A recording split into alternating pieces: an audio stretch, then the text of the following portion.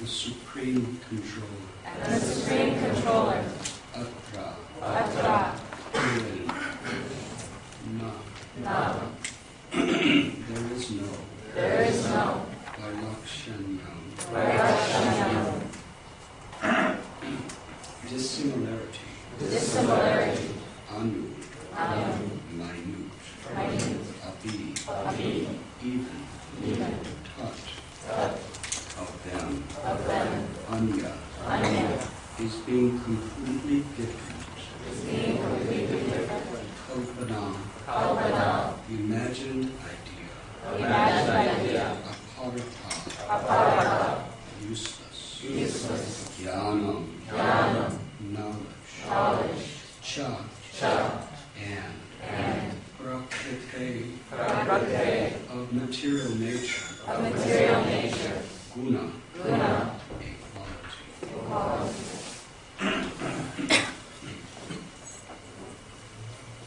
According to knowledge in the material mode of goodness, there is no qualitative difference between the living entity and the Supreme Controller. The imagination of qualitative difference between them is useless speculation.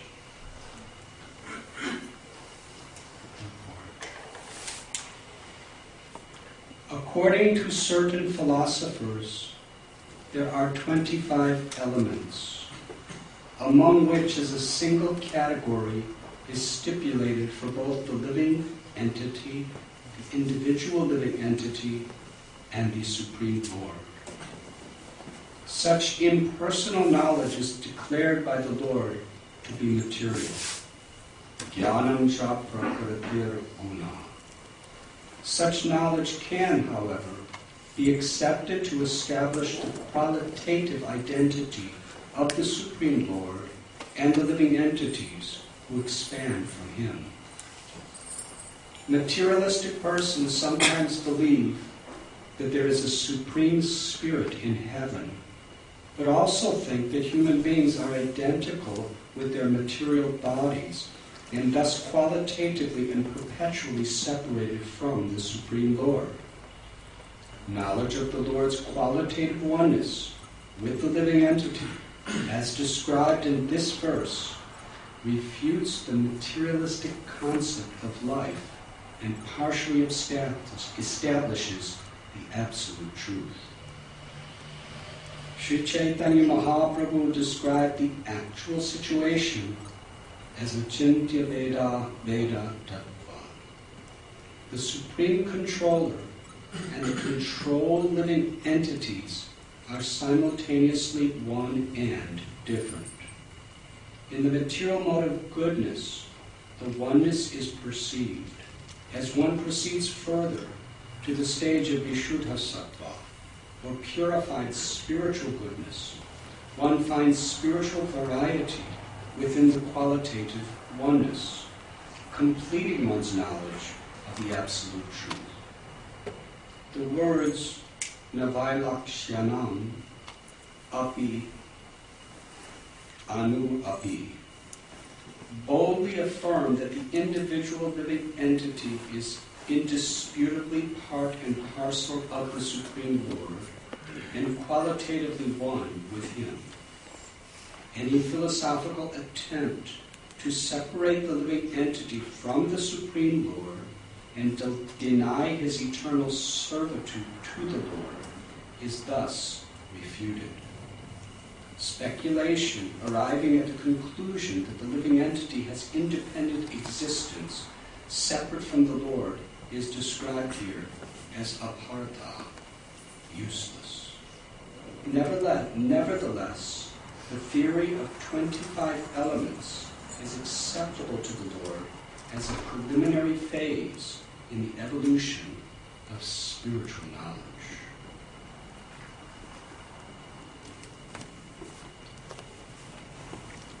Oh.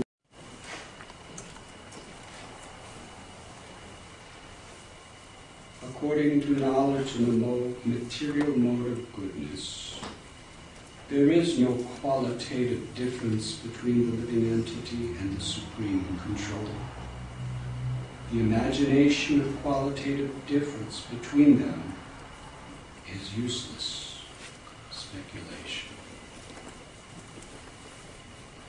We're reading today from Srimad Bhagavatam, Canto 11, Chapter 22, Elements of Material Creation, Text 11.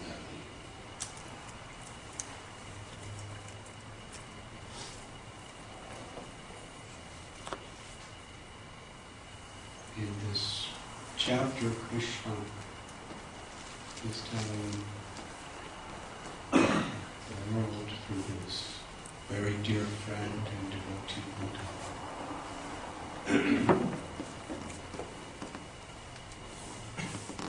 the scientific explanation of material nature from his perspective.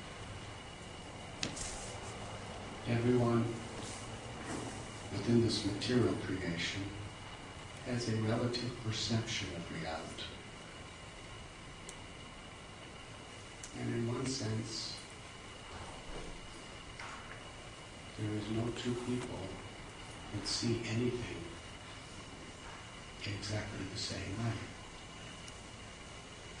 Because we are seeing through our uniquely conditioned senses, our uniquely conditioned mind, intelligence, and our very unique false egos.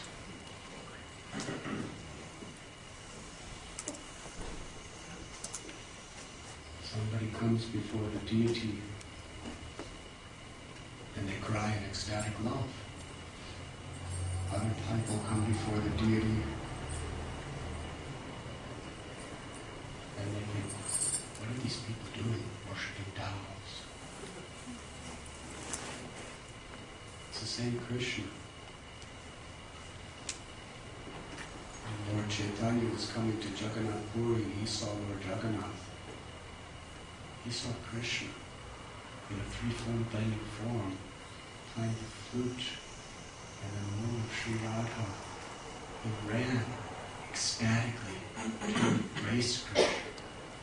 As he was running across the Kirtan Hall, Jagan Mohan, it seemed like Krishna was millions of miles away. He was running and running. Every step seemed like it was taking years. And he was running faster and faster. And then when he finally came just before Jagannath, the ecstasy of being so close to the deity, he completely fell unconscious. Not just unconscious, he was in such an ecstasy of love of God that there was no heartbeat, there was no breath, there was no pulse. He was totally internalized in the bhav, mahabhav of love. That's what a moment's sight of Lord Jagannath did to Lord Chaitanya. And we read some scholars during the British Empire, they went to Puri during Rath-yatra and they saw Jagannath. And it's absolutely blasphemous, their description of what they wrote, what they were seeing.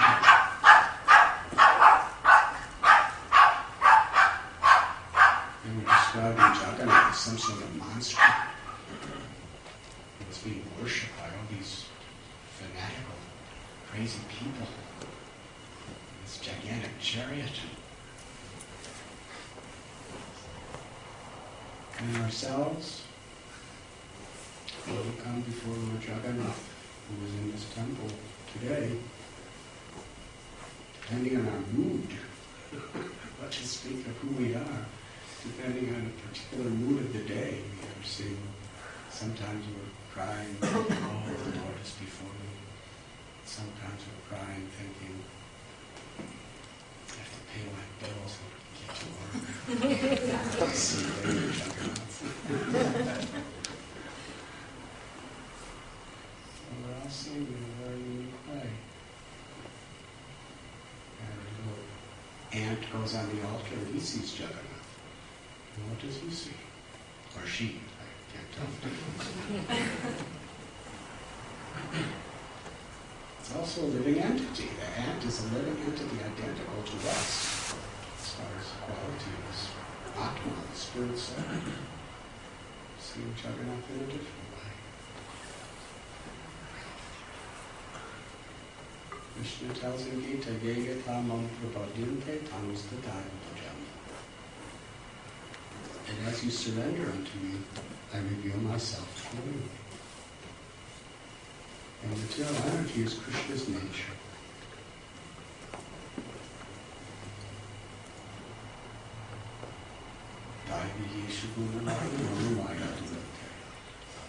Krishna says this material energy, consisting of the three modes of material nature, is divine, because it's emanating from me. In the 10th chapter of Gita, Aham sarvasya prabhavo vata sarvam prabhavo iti matva bhajante mam buddhavava samam. I am the source of all material and spiritual. Everything emanates from me. Om Purnamada Purnamidam. The Absolute Truth is perfect and complete, and everything emanating from the Absolute Truth is perfect and complete. And Janmati Sangataha, everything is emanating from Krishna. So therefore everything essentially is perfect and complete if we see it in relation to Krishna. Prabhupada tells a story in his own life when he was younger. He was cooking puris for his deities.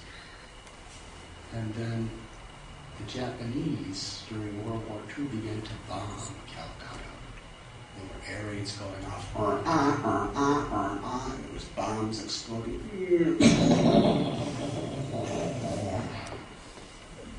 People were screaming. People were running to the air raid shelters underground. They said, Abai, come to the area. Prabhupada said that Krishna has come in the form of his bombs by being prepared puris. He saw Krishna in the bombs. Other people saw death in the bombs. Prabhupada explains how this relative consciousness affects all of us, by the analogy of the kitten and the cat. The mother cat holds a little kitten in her mouth. And the kitten is feeling shelter, love, and complete satisfaction. Now when that same mother cat holds a rat in her mouth, same mouth, same teeth, same cat. But the rat is horrified. He sees death personified. It's just a matter of our perception. And our perception is very much according to our particular state of consciousness and our relationship.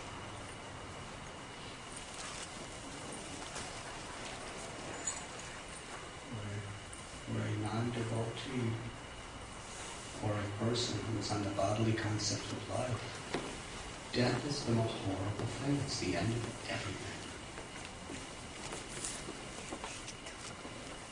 But for one who is connected to Krishna, death is a beautiful gateway to walk through to meet the Lord. We have seen devotees in this stage. A simple little devotee, Stoker Krishna.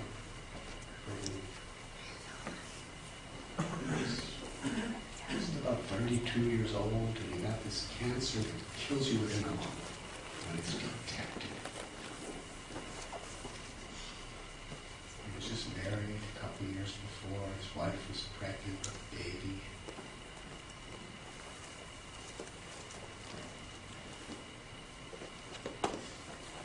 When I got the news, I was at the bedside of His Holiness Bhakti Tirtha Swami in Gita Nagari. When I came to Gita Nagari, Bhakti Tirtha Maharaj he said, and everybody else was saying that he probably only had about 2 or 3 more days. And he said, please stay with me. So I stayed. He continued on for 8 weeks. So while I was there, I got this call out of nowhere. Stoka Krishna Ji was so healthy and young and vibrant. Somehow or other, he lived. He only had a month, but he lived about 6 months. His wife gave birth to a child, a really beautiful little baby daughter. She was showing to him.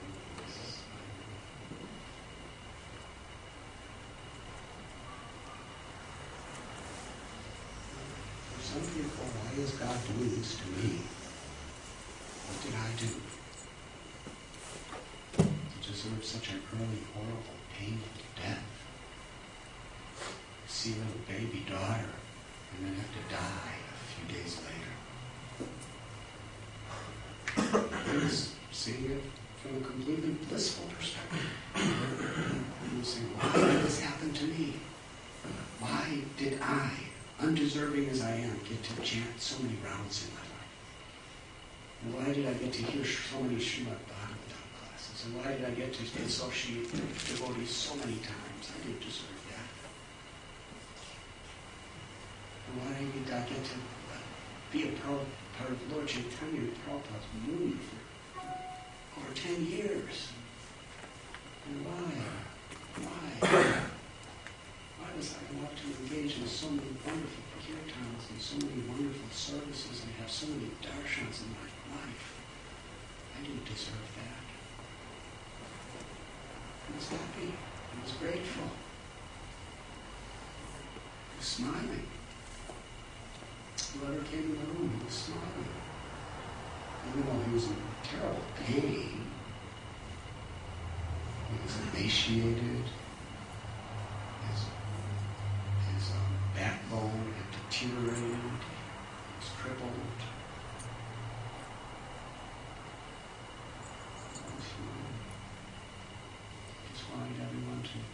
He wanted to just express his gratitude to everyone, and wanted everyone to just tell him about Krishna and chant Hare Krishna.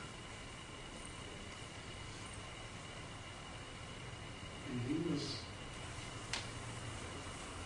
just a second generation common devotee from perspective. He was a leader. Just a simple broadcaster. Somehow or other, he emulated what bhakti really is. And he was seen through the eyes of a devotee who really was grateful. He was seeing his disease as a blessing, and he was seeing death as a benediction, not a curse.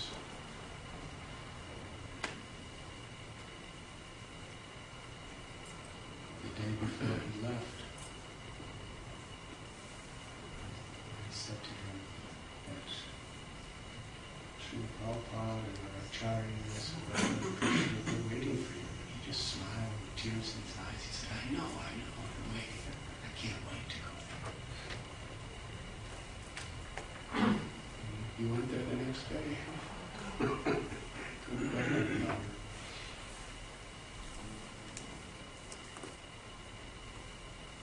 And Krishna's in material elements. Nobody sees the same thing the same way. We all see according to our wish. Here in San Diego, we have so many beautiful flowers. One person is looking at a flower, thinking, how boring. Let me go to drink some coffee and get on my computer. Let's go right by the flower and take notice.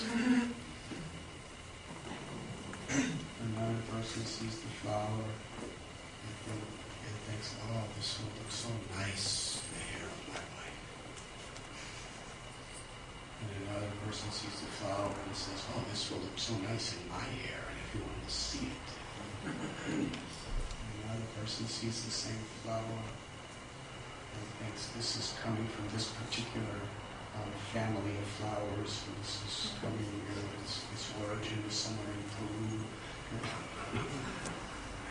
and analyzes it according to its botanical origins. Another person sees the flowers, look at the fibers and the fragrance, and the artist, let me paint it. Another person sees the flower and thinks, the beauty of Krishna from this seed. It's just has no fragrance, has no color. It's just a seed in the ground, mixed with some rainwater, and what it has become, what an incredible miracle. What a beautiful miracle. We should celebrate this miracle.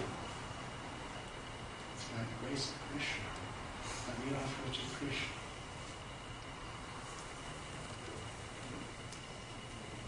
Somebody else sees the flower and runs away because they have hay fever.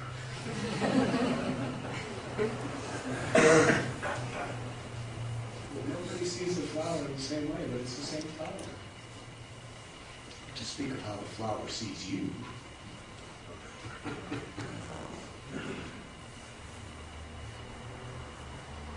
Now, Krishna is here explaining how the elements of material creation, there are so many different opinions and so many different philosophies and so many different experiences within material nature. Because material nature is unlimited variegatedness. How it works, why it works. It's absolutely incredible.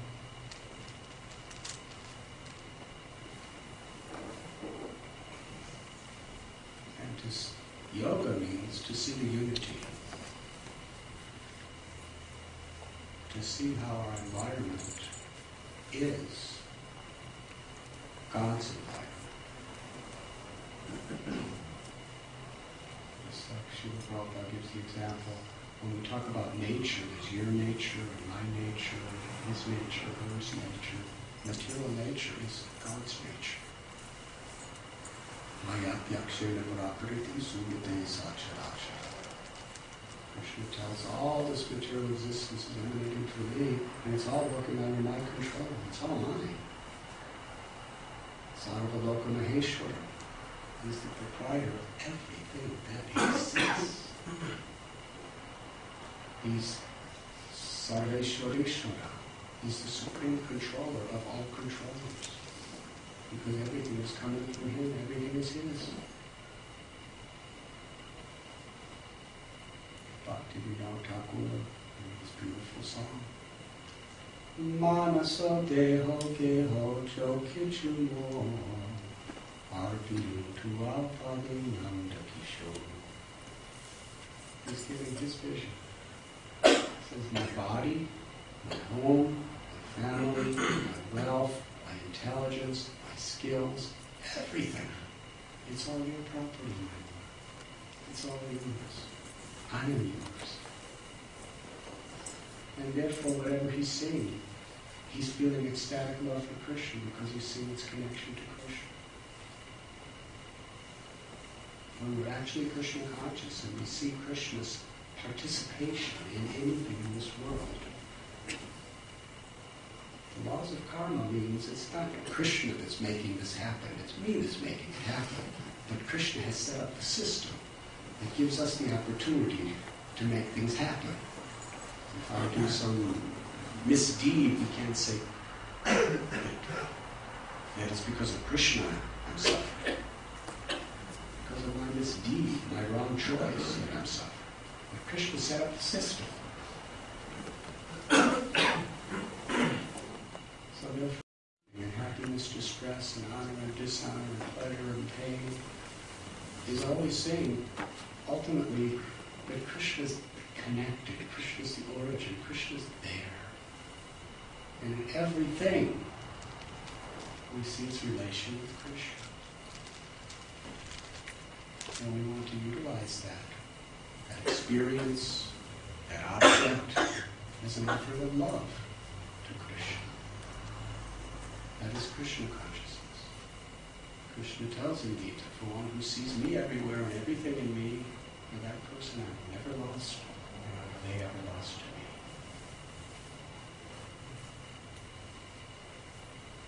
That doesn't mean everything is Krishna, but it means that everything is Krishna. Does that make sense? Krishna tells in Gita, I am everything, but yet I'm separate from the origin. And Lord Chaitanya Mahaprabhu, he has explained it in such a precise, inclusive way. There are so many debates, there are so many conflicts based on various philosophical principles of what is the world, what is God, who am I. And Sri Chaitanya Mahaprabhu gave such a comprehensive, precise, and inclusive understanding. Achintya Veda Vedanta. That the eternal soul is simultaneously one and different from the Supreme Soul of God. This eternal soul, the Atma within us, is eternally one and different from every other Atma. Material elements are simultaneously one and different from each other. I have a relationship with material existence that is simultaneously one and different. This Achintya Veda Veda conception can be applied to every aspect of life. But it begins when we understand the relationship of the eternal soul within this body and the Supreme Soul of Krishna.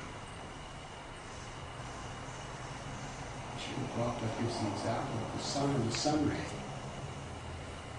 The sun ray is identical to the sun planet in quantity. There's absolutely no difference. They both give heat, they both give light, they both give warmth. But the sun ray is just a little part that's coming from the sun. The sun is the complete whole, which includes all sun rays, and the sun planet does not come from the sun ray. So there's a difference. They're identical, and they're different. Quantitatively, completely different. Qualitatively, totally identical. Forever. That never changes. Jivara Swarupoi Krishna Nityadas. Lord Chaitanya told Sanatana Goswami Ji. We are eternally the servants of Krishna. Lamayam so Jiva Loke Jiva Bhuta Sanatana. We are eternally a little tiny part of Krishna. And because Krishna is, he has total knowledge of everything and he has complete independence. We have that little partial knowledge and partial independence. And when we forget our relationship with Krishna, and we forget the greatness of God, then ahankara, false ego, covers us over.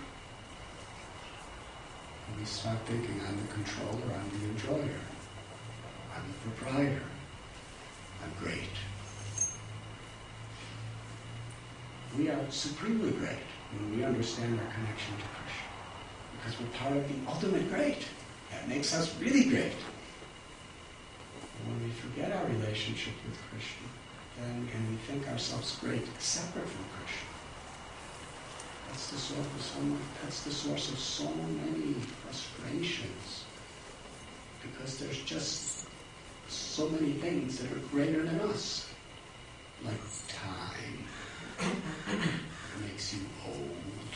You lose your memory, and you lose your strength, and you lose your abilities, and you lose your wealth, and ultimately you lose who you think you are. There's nothing you can do. But to speak of volcanoes, I remember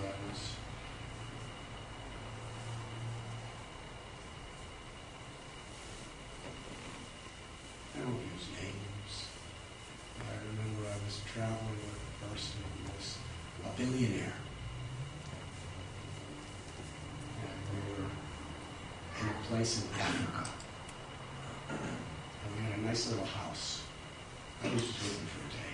He was taking me somewhere. And he wanted to take me to a hotel because he didn't like this little house. He wanted to go to a beautiful hotel. So he got in his plane. We stopped for petrol in this one place, and a massive storm came. It kept raining and raining and raining and raining and raining for hours and hours. The pilot said there's no way we can go anywhere. So we were stuck in this place in the middle of nowhere. Where we ended up in this really, really decrepit little place. So we had a nice place, but he wanted a better place. But in order to get there, we ended up in a really primitive place. I was happy for me, but I'm on the floor no matter where we are. Some floors aren't that much different. The stars are in the hotel. The floor's about the same. So even a little thing like this, you just can't control. It might rain, might be an earthquake, might be too hot, might be too cold, air conditioner may go out. And to the degree we want to control things, to that degree we really suffer because we're in anxiety, because we just can't always control things. If we're just adjustable and humble and really happy in it, whether we're billionaires or whether we're swamis. Whether everything's going right or everything's going right not according to our idea of what's right. And adjust. Basically, we see a higher principle. Simple living, high thinking. Means we could actually be happy in any situation because we're happy with the simple things that we always have. That no one can take away from us. I have the blessings of God, the blessings of Guru and Krishna, the holy name. Somehow or other I'm getting some prasad.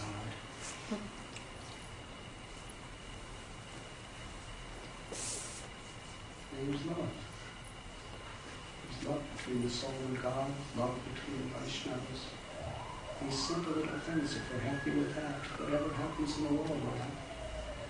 If we don't find happiness in that, we can't be happy if everything's going our way. Because when things go our way, we're afraid of when it's not going to go our way. And that time will come. So how to see the world in a way that we're happy? This is Achintya Veda Veda Tattva. Now for some philosophers, their idea of this concept of Aham Brahmasmi is that I am God in all respects. Right now I've just temporarily forgotten, I'm kind of dreaming. When I wake up I realize I am the absolute truth, I am the supreme personality, I'm the all-pervading beyond personality. And that mukti, that type of liberation, where we realize that we're not this material body, we're not this material mind, intelligence, or ahankar, ego. We are just the soul. We enter into that sunlight, and we don't recognize our own individual identity. That is sometimes called mukti, or liberation from us. Realization of the oneness between the Atma and God. But in the spiritual world, it is the oneness and difference. It's the variegatedness of difference that brings about the highest realm of prema, which is lila, the pastimes of love. We can enter into the Lord's loving pastimes to experience God's infinite love upon us and to express our infinite love toward God and to see every living being as our eternal loving associates and express and feel the intimate love between ourselves and dance and sing forever with Krishna. That is Lila.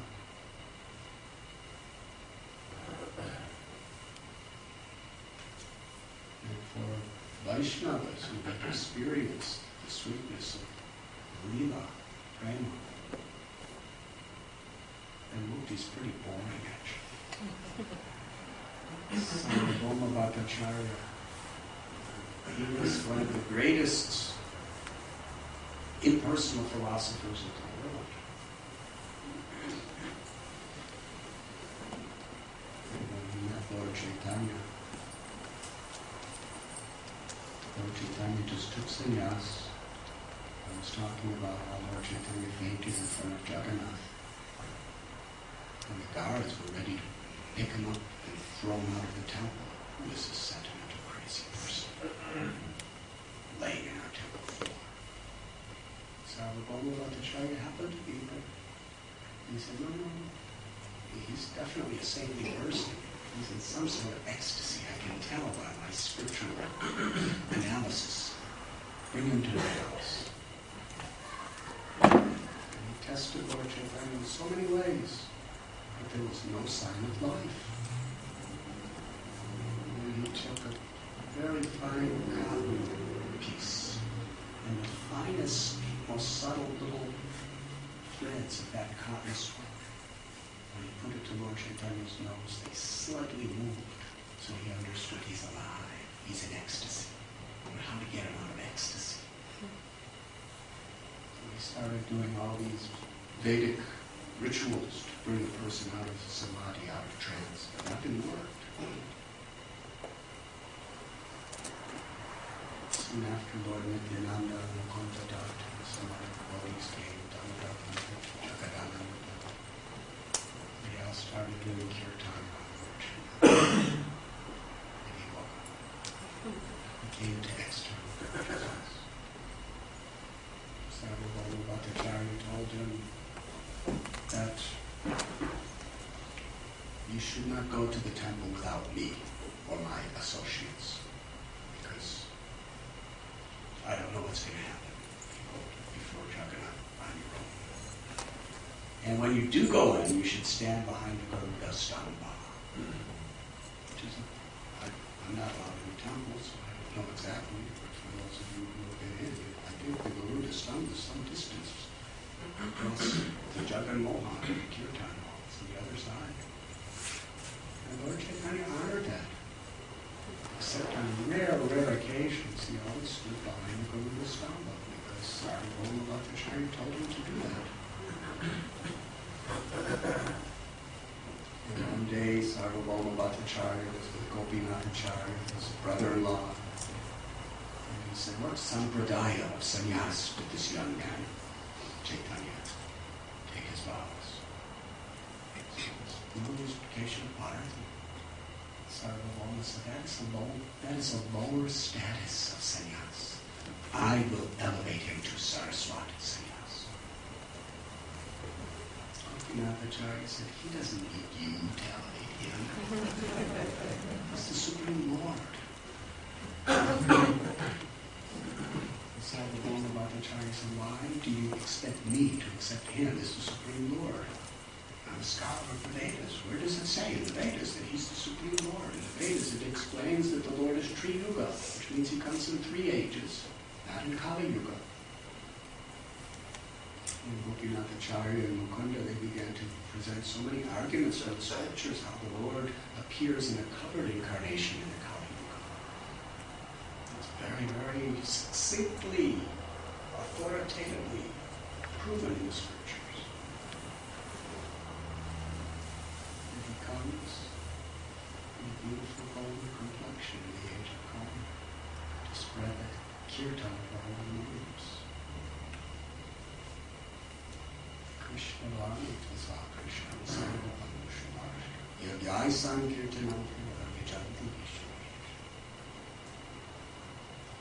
Sarvabhauma and his students, they were arguing, and ultimately the argument, Gopinath Acharya,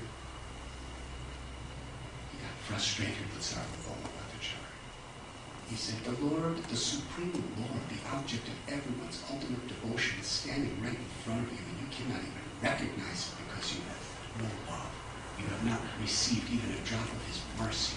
You are like a dry, old, stale rice cake.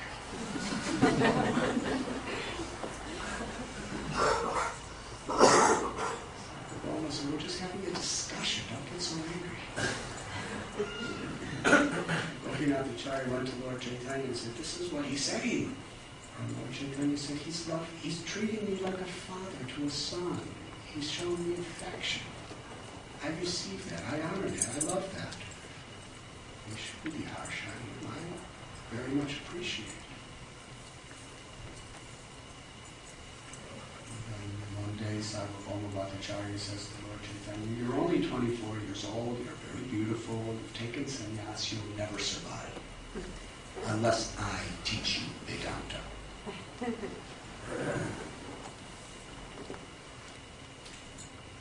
Somebody, and a person was telling the Supreme Personality of Godhead, I will teach you Vedanta.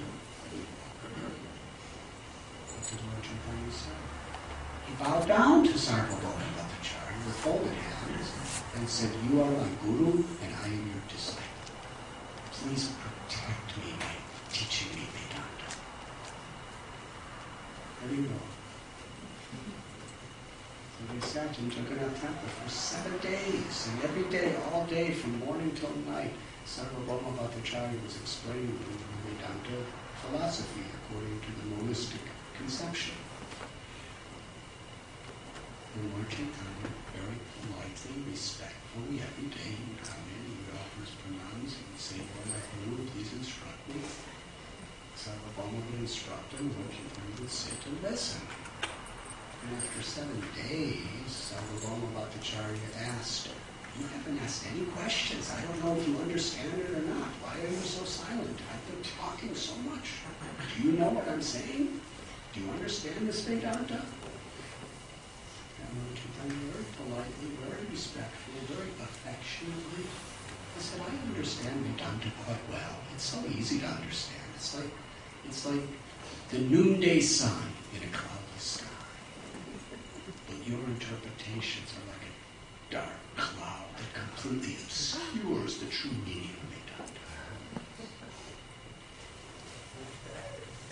And you see, because of the way Lord Chaitanya showed affection and respect, Sarvabhauma, he already totally conquered his heart.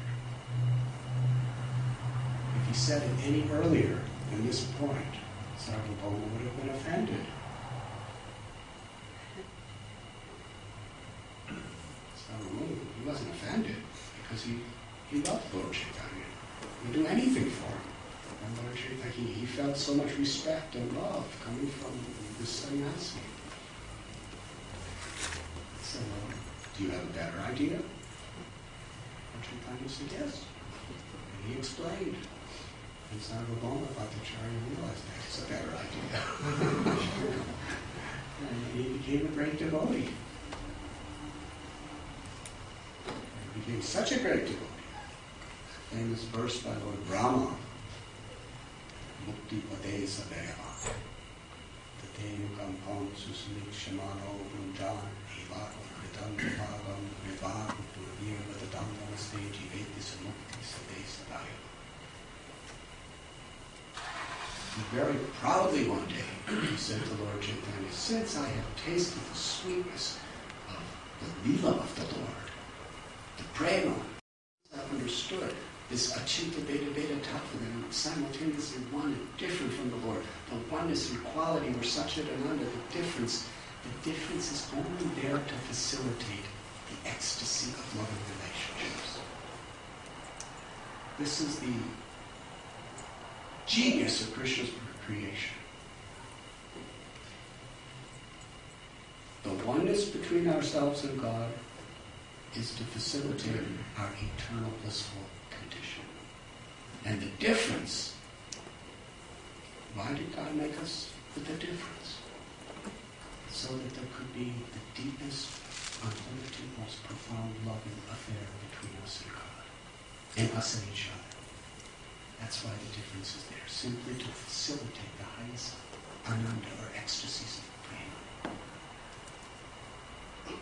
So Sarvabhauma Bhattacharya said, since I have tasted the sweetness of bhakti, the word mukti makes me disgusted. Or as we say here in America, turns me off. He said, I have corrected the Srimad Bhagavatam. He changed mukti pade sadayava to bhakti. Changed the word mukti to bhakti. Lord Chaitanya said, you're not allowed to change the Srimad Bhagavatam. He said, no, I must change it. I can't tolerate this. Lord Chaitanya said, this is the words of Brahma. In the highest revelation of his ecstasies of love of God, he said this verse. Shukadeva Goswami repeated it. And then Lord Chaitanya said, you should understand that mukti, the supreme perfection and essence of mukti, is prema. Therefore, mukti is a good word. We just have to understand it from a proper perspective. Again, perspectives. One person sees mukti as, I've heard so many things about mukti. I don't want to get into too many details in front of the deities, but I've heard somebody say, after they were constipated and they had a motion, they attained mukti.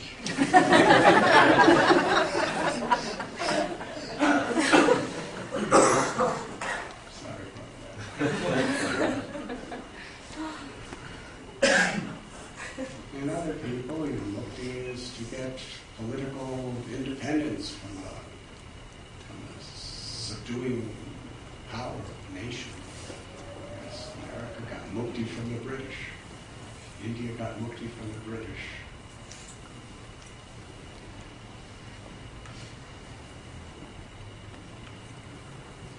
For other people, mukti is no more suffering forever. To become one with the Absolute. To extinguish our personality forever. And just forever exist in pure being. No form, no characteristics, no anything. Just exist in a blissful state of consciousness. That's enough understanding of mukti. And Lord Chaitanya taught that is mukti. The most developed, highest revelation of mukti is to be liberated from all the temporary conditions of conditioned life.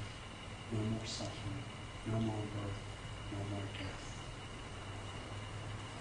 But to be completely free to engage in serving Krishna in any and every way our heart desires ecstatic love in the spiritual world forever.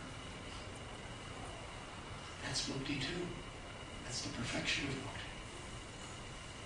So the Lord told Sarvabhauma, so keep the Bhagavatam as it is.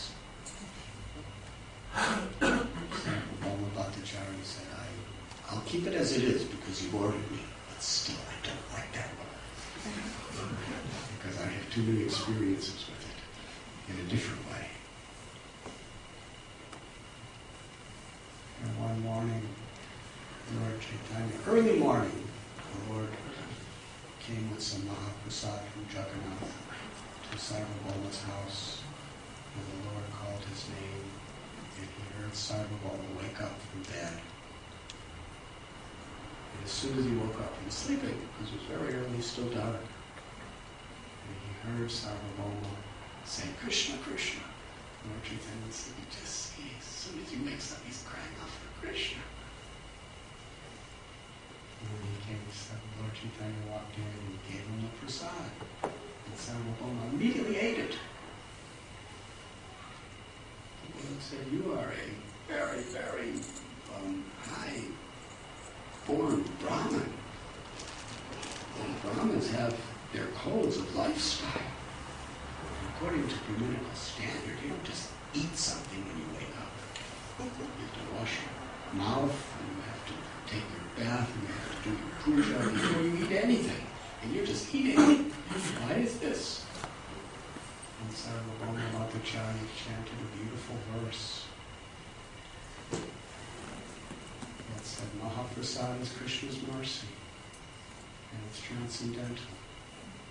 And even if it comes from a distant place, even if it's a little stale, one should not hesitate from immediately honoring that prasad. Lord Chaitanya, his heart flooded with ecstasy. He said, the ultimate purpose of my incarnating in this world has been fulfilled because a hard, dry-hearted speculator like Sarvabhauma has now understood the glory of Krishna's prasad. Again, prasad. Prasad is not different than Krishna. We're all seeing it in different ways. And how we approach it is how we're going to benefit. Somebody eats a little prasad and they think, it's not made right. Who made this? There's too many chilies. Another person thinks, doesn't have enough chilies. It's completely, this is a challenge in India. We have South Indians in our ashram. And if they don't have chilies, it's like eating sand for them. And other people, the slightest bit of chilies in their mouth is on fire and they can't tolerate it. Yes? Too many chilies, not enough chilies. So how do you make prasad to make everyone happy? We've tried many different methods. Sometimes we make 2 different batches. One for the chili eaters and one for the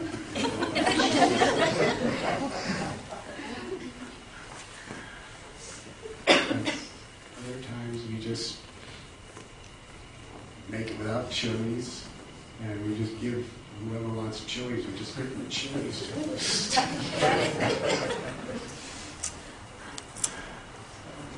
Tried many things. It's something that's one of the challenges of this world. But it's prasad, whatever it is. That's the important thing. Krishna's mercy. It's not just what we like. It's what Krishna's blessing us for. Krishna, I don't like this mercy. Give me a different kind of mercy. The higher consumption. Again, Sri Chaitanya Mahaprabhu. I think it's time to end class by saying a little story, which is always a favorite for Swamiji's, and sannyasis, and grihastas, and everybody. Radhanath Swami, he was eating the finest foods in a house of multi-billionaires. And he left it all and was living as a sadhu in Puri. His father was sending him money to eat luxurious foods. And he would just use all that money to feed all the Vaishnavas. To feed Lord Chaitanya. And then he would just beg. When the priests came out of Jagannath's temple, whatever they would give, he would just accept it. And after some time, he stopped doing that. He started going to the free booths where the homeless people go. And after that, even that was too luxurious for him. In the middle of the night, he would go to one place outside one of the gates of Puri, Jagannath's temple. And what happened is the rice of Jagannath, after it would come out of the temple, the priests would give much of that rice to the shopkeepers. And the shopkeepers would sell the Mahaprasad. And that Mahaprasad didn't sell. It started getting decomposed and rotten. Then they would throw it into this big pile where cows would come and eat it. And some of the rice that was so rotten, the cows would chew it and spit it out. And that was what was left on that pile at night. Because all the rice, all the decomposed rice that was even the slightest bit palatable was eaten by the cows. And the cows all went to sleep. It was late at night. All that was left was the portions that were just unpalatable even for cows. Radhanath would collect that because he saw it was Jagannath's prasad. And he would wash it. And he would take that hard little inner part of it and eat that. Below. And that's all he ate, nothing else. Lord Chaitanya heard about that. When he came to Radhanath's house, he said, I heard you eating sumptuous prasad, Radhanath. I want some. Radhanath said, no, I'm not. The Lord knows everything, and he knew exactly where that prasad was. And he reached behind Radhanath, who was hiding it, and grabbed it. And the Lord took a portion of it and ate it. And Radhanath said, no, don't eat this. It's not fit for you. And even Swarup Damodar Goswami, the Lord's secretary, said, that's enough. And Sri Chaitanya Mahaprabhu, in ecstasy of love, he said, I have tasted so many cakes and sweets and sabjis and other prasad from Jagannath and from others, but I have never tasted anything so delicious as what Raghunath Das is eating every day.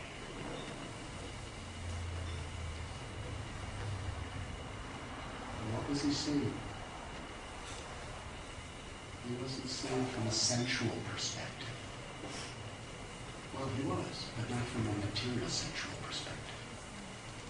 He was seeing from a spiritually sensual perspective. He was seeing the love, he was seeing the grace, he was seeing God in that form.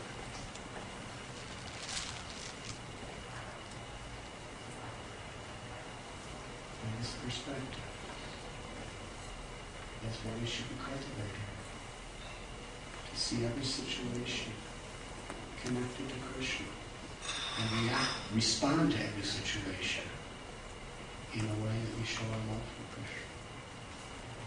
That is bhakti, harmonizing everything, everywhere, everyone in the spirit of gratitude and love to Krishna. Even the most difficult times, we obviously don't see goodness and evil, but we see the opportunity to be good and to love even in the face of evil.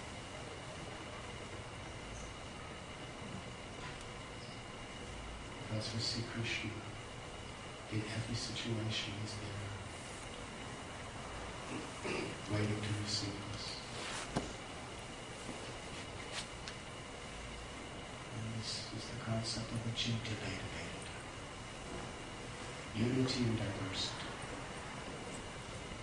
Simply as a facility that forever allows us to experience Krishna's love and to love Krishna. Thank you very much.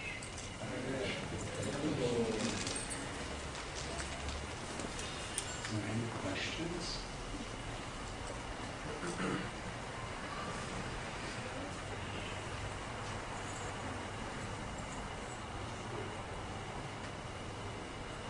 Yes. Great. Please. Thank you, Maharaj. As we are going through our path of devotional life, devotional service, how much of the things that come our way should we see as manifestations of Krishna's mercy versus simply our karma playing out? Even our karma playing out is Krishna's mercy.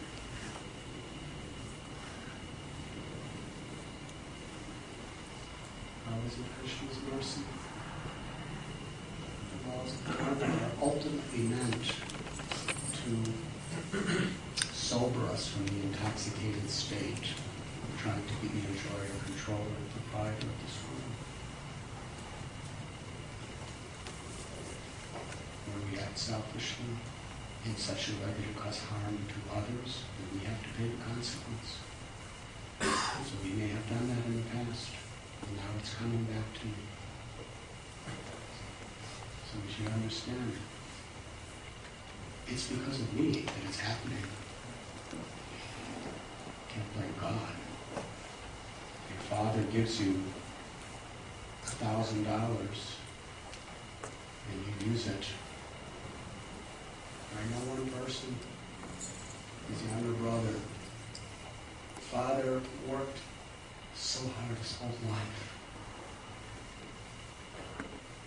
I grew up with these people.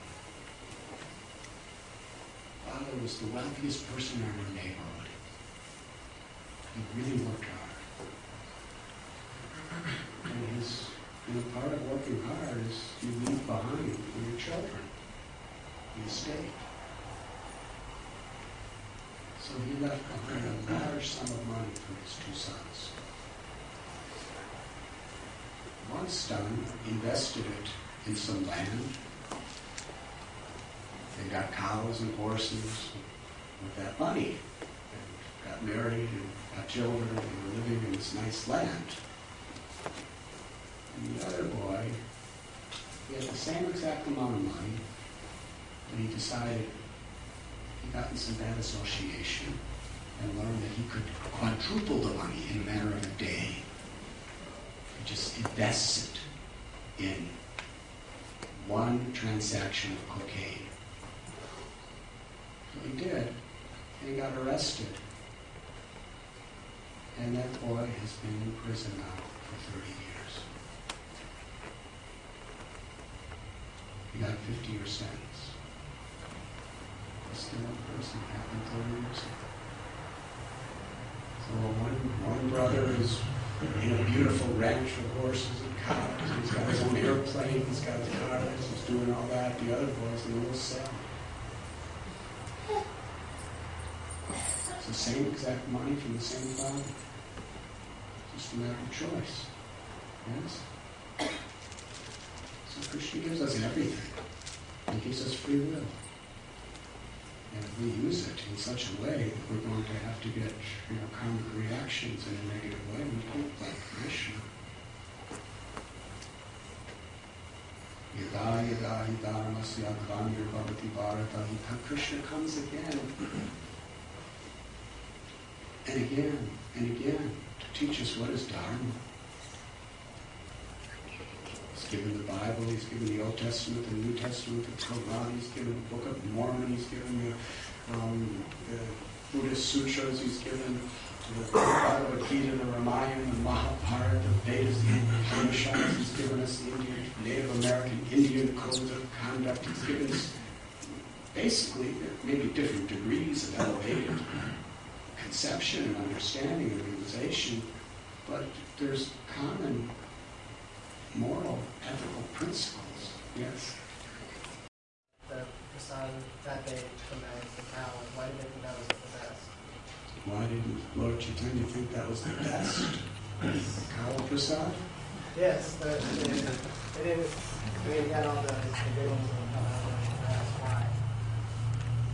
Because Lord Chaitanya is bhavagragi. You see, when he was eating, when you eat something, when you see something, when you touch something, everything is relative to our consciousness. Lord Chaitanya wasn't just tasting the grain, the decomposed fermentation that he had been covering the grain, and the saliva of a cow. He wasn't tasting that. He was tasting the love and the spirit of devotion of Radhanath Swami. Yes.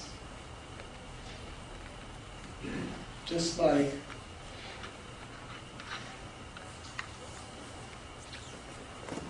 if you love somebody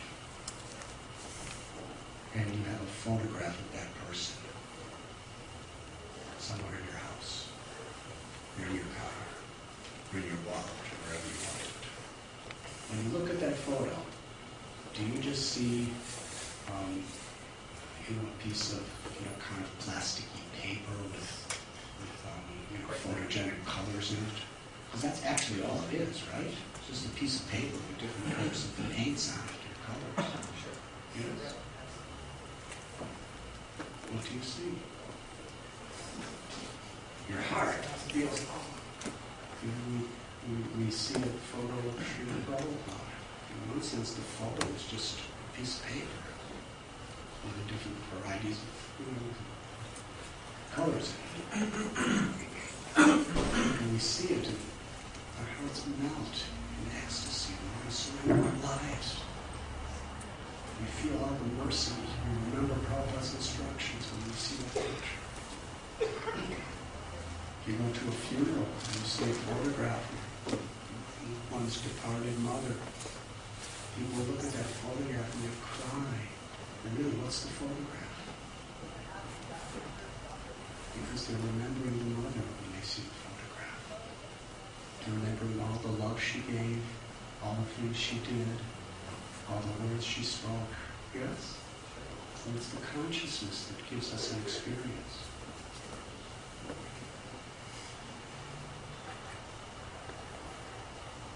If somebody's mother passed away 50 years ago, and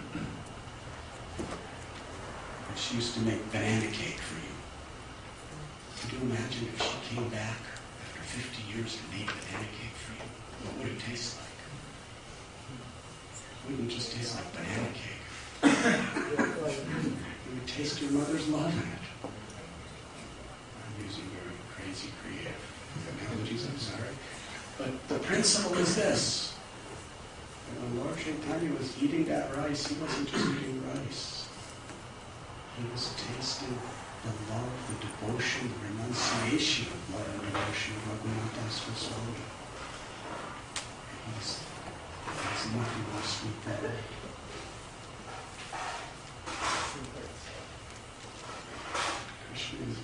Krishna accepts our love. Shambhari was taking fruits out of her mouth and giving to Ram. He tasted nectar because she did it with such simple love.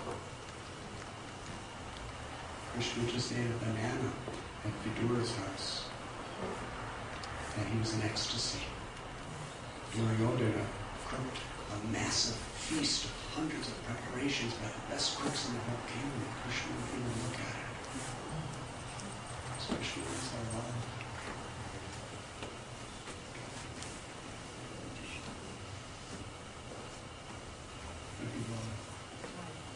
And if we feel Krishna's love, we can actually feel happiness in any situation because we're connected to that love.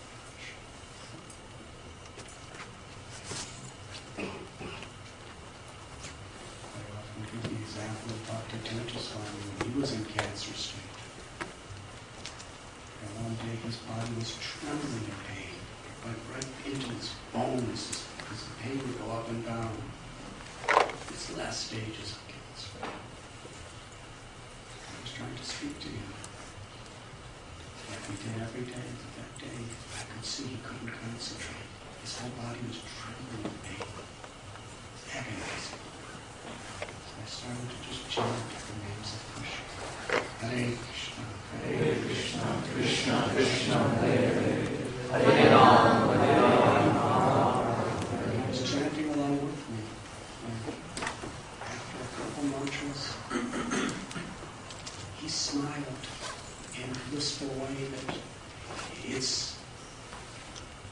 He was beyond human happiness. His smile lit up the entire room. His eyes were glistening in ecstasy. He started crying in joy. What a smile. Spontaneous. And he looked at me and took my hand and said, "It doesn't get any better than this." The pain was the same. He was still trembling. The fact that he was going to die was the same. And he said, "It doesn't get any better like this." He said, "I would not change my position for anyone else in the entire world right now. Because I'm tasting the sweetness of God's name like I've never done before."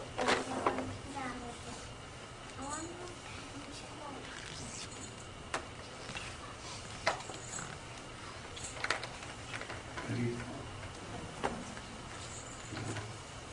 how many of you want to be in that position? But that state of consciousness can be with us in any situation. Does that answer? I think we should end now. Thank you very much.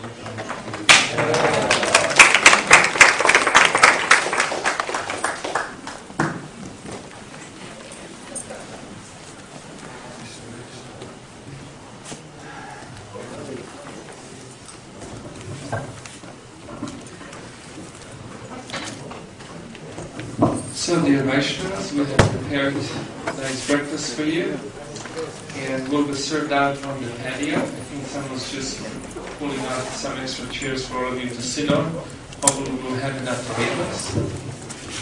That you'll have to use your laps. And then when you're done, if you could, we'll be giving you all metal plates. If you could wash your plates afterwards. Very fresh to you There are too. sinks out there in the sun. Thank you. I bought that for you today. Oh, you did? We're going on the altar tomorrow morning. So. Thank you very much.